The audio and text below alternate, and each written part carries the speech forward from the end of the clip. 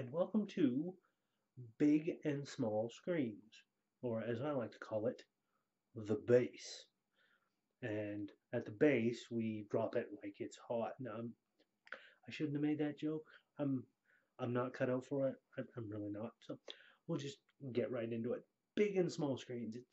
The name basically says it all. This is my little show where I talk about movies on the big screen, as in movies, and television shows on the small screen. And also anime as well, because that's shown on television, just not here in North America. It's also for shows that are on computer screens as well. I may delve from time to time and talk about YouTube shows, uh, stuff that is kicking around on the internet, things of that nature that I find rather interesting. But today, today we're going to be talking about three particular movies based off of books. They are Terry Pratchett's live action movies for The Color of Magic, The Hogfather, and uh, Going Postal. First off, The Color of Magic. Now, as you can see from the wonderful little cover here, you've got Sean Astin on it. David Jason. David Jason is playing Rincewind. Sean Astin is playing Two Flower. I'm not familiar with David Jason's work too much.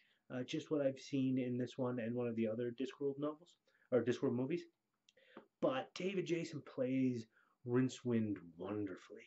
He really cuts right to the core of the character, and to see Sean Astin playing Two Flower, playing this naive um, tourist, just who doesn't think that the world around is really going to affect him in any way, that everything is going to turn out right. It's fantastic. Now, The Color of Magic, this particular movie is actually the first two books, The Color of Magic and The Light Fantastic. That is what this spans. It spans that entire two books, from Two Flowers' arrival in The Color of Magic to Two Flower going home in The Light Fantastic, and all the fun little things that happen there. Naturally, there's some editing, there's some adaptation because this isn't really, there's not enough time to do everything, but they definitely give it a shot. Tim Curry is also in The Color of Magic, which is quite nice since he's playing a dastardly evil wizard villain type. Then you have Terry Pratchett's Hogfather. Now, the Hogfather is the Christmas episode, the Christmas book, basically. It's all about the Assassin's Guild getting a commission from an otherworldly entity that wants them to kill the Hogfather. And they give it to one particularly disturbing assassin, one that the assassins find disturbing. So think about that for a minute. And he goes about killing the Hogfather. Now, because the Hogfather is dead or dying or a mythical being, it's all kind of complicated. So, in order to kind of protect the world from ceasing to exist, to make sure the sun rises the next morning, Death takes it upon himself to assume the role of the Hogfather, leaving his granddaughter, Susan, who you see here, to pick up the slack and take care of business because somebody has to do it, and she's quite capable of it. She's a governess. The two little children you see on the cover here are the two children that she is looking after. And she's a very no-nonsense, educated woman. So it's quite interesting to see. Um, David Jason is also in this one, and I believe he plays Albert, Death's assistant in it, if I remember correctly.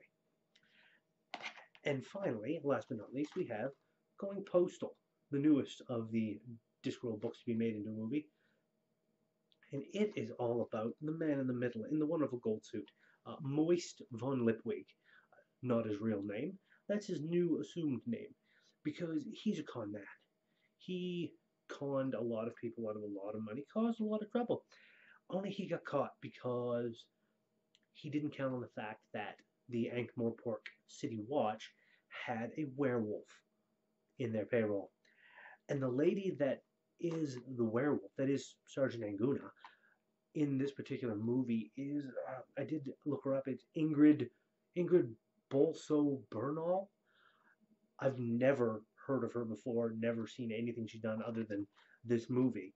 But the small part she has in it as Sergeant Anguna, oh my god, it's perfect. Absolutely perfect.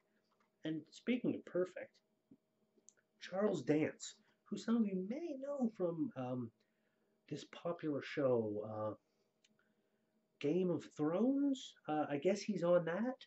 So if you guys like that, he's on this too, playing Lord Vetinari, the patrician of Ankh-Morpork, and he plays that role to a T. He's absolutely fills the boots. There's no one else I can see as him at all. There's just no way anymore.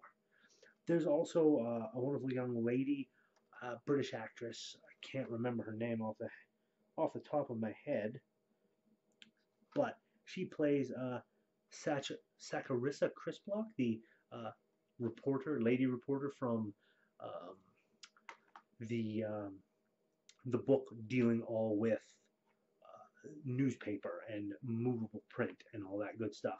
She's in here.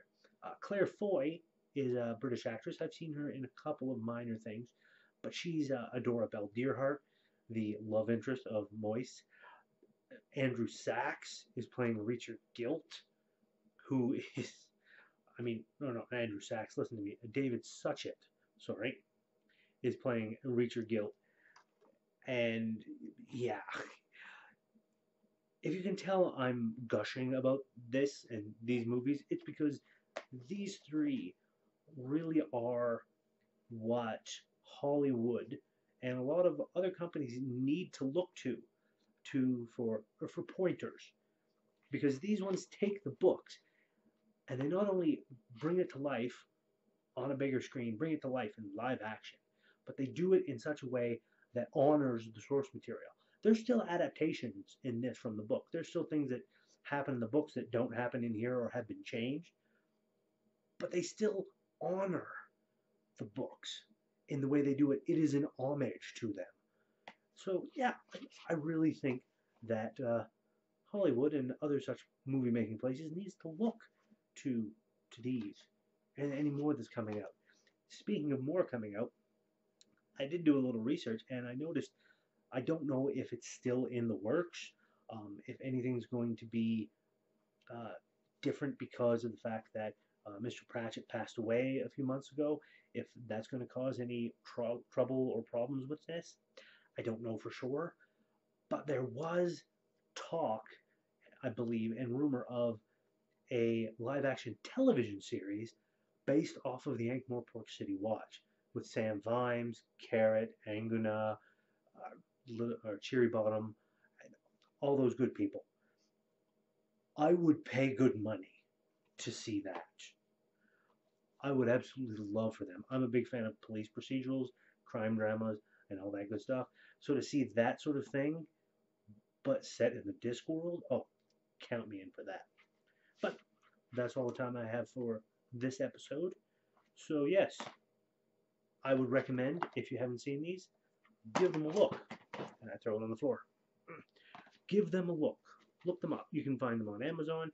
You can probably find them on, what is it, Big Sky or Acorn Media.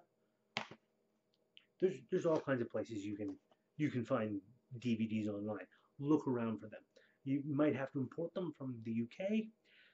Worth a little extra, because not only are these great movies, but just to give you an idea, every single one of them just over 3 hours long.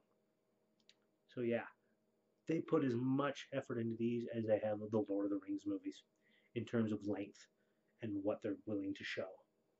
So give it a shot, and I'll see you next week.